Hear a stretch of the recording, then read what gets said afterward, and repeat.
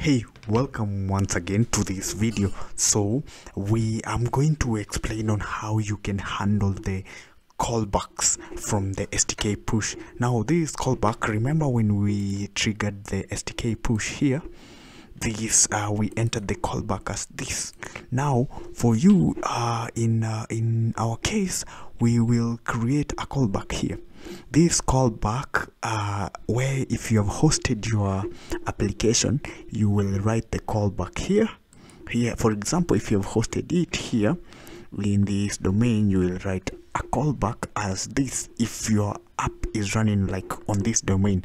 So when this URL loads, it will run this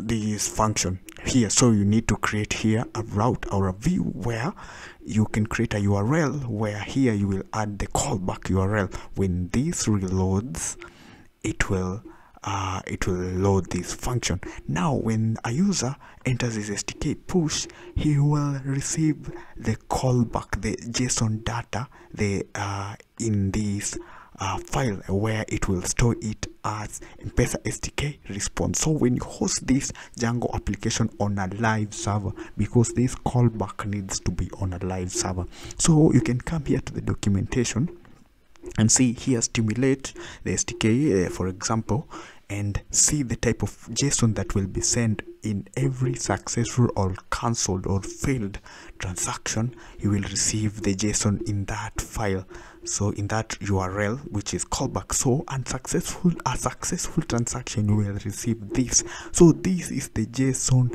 data. This is, for example, this is the JSON data. When this will be reloaded from the SDK push, it will create this JSON data. So for example, this, let me create a new file here.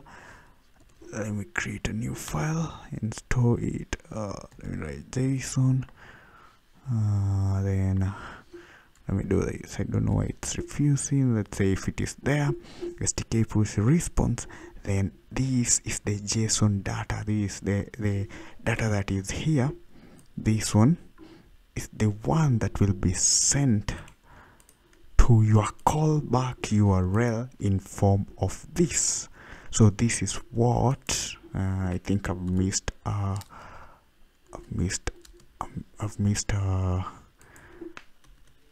here. So this is the JSON data that you will get when this URL loads. So if you want to get the merchant ID, this is where you can get it. This is how you can get it, and this will be the variable for that checkout ID, then the transaction ID, this of which the transaction ID is this. If you want the transaction, this is how you can get the transaction ID. So when you host your website, this is the callback. This is where the callback will be handled. So you can see from this from this documentation, it means when it is 0, it means it is successful. When the callback, the result code from the callback data, you get it. If it is 0, it means it is successful. Now you can write here, if the result code is 0, then store, let me do this, then store the transaction detail in the database. So this is where you will add your transaction data in the database. If you want this, if you want the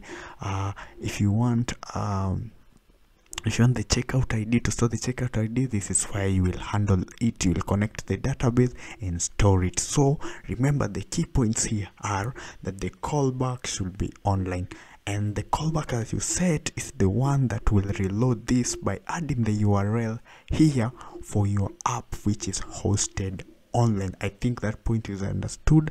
If you feel like you need more explanation, you can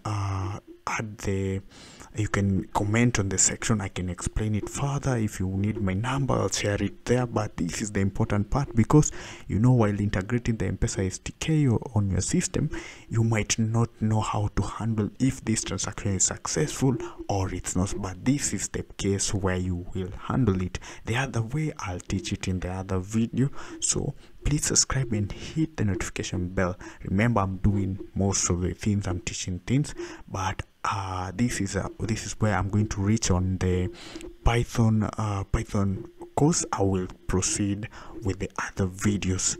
Now see you in the next video. Bye.